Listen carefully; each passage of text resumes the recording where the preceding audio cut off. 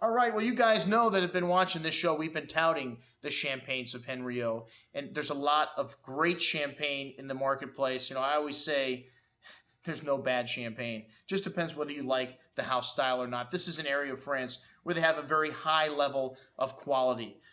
This is a product that has demand all over the world. Champagne, not necessarily Henriot, but they do sell champagne all over the world. And brands like Veuve Clicquot that they make 20 million bottles of, you can be found now, being sold as loss leaders. One of the great things is being able to sell a great brand like Henriot at one of the best prices in the country. That's one of the reasons why we've gotten behind this champagne house. We have great pricing from them. And hey, every wine they make is fantastic. They only have 3 really in this market, but we have all 3 of them in the store at all times. And if you want the Enchanteleurs, their top wine, their Tête de Cuvée, there's a little bit of 95 vintage available. And there's some 98 vintage Brut also that we'll be getting in shortly. So if you like the champagnes of Henriot, look for those, or just send me an email back, and I'm happy to send you pricing on the 2 wines that we don't have. But we've got a little Brut Souverain to start out. And this is a family that started making champagne in 1808. A lovely toasty brioche spice. His father was the head of Clicquot, Thomas's father, so he knows what it's like to run a large firm. And one of the things Thomas said was, this has my name on it. Don't fuck it up.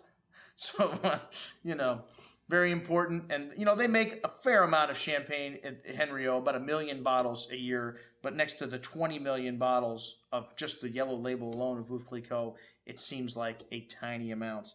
So, really, really nice candied ginger, very precise.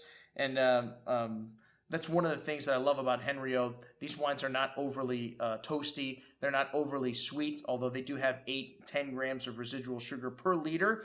And there's a new trend in champagne to make completely bone-dry Brut Zero champagne, which I'm not a big fan of. The acidity is so high in champagne, you need to have that dosage, that sugar to balance it out. This is one of the things I talked to Thomas about, which he was in agreement.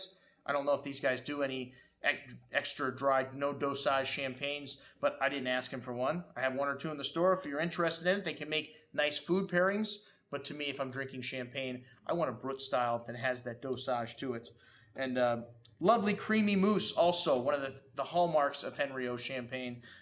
This is a wine that's got a lovely feeling on your tongue. And just like great wine, you want to decanter or open up great champagnes. Another thing Thomas and I talked about, we sent somebody to see their champagne house, and one of the things they did while they were there for them was to decanter the Blanc de Blanc, the Pure Chardonnay, and our customers were blown away. They'd never seen that before. But hey, champagne is a great wine. It's actually a collection of great wines. Another trend in champagne, grower champagne, single vineyard champagnes.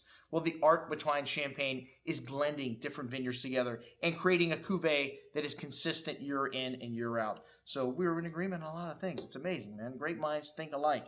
All right. Well, the rosé, this is an assemblage rather than a saigné. A saigné is when they just bleed off the juice, letting it sit in contact with the skin for a short period of time.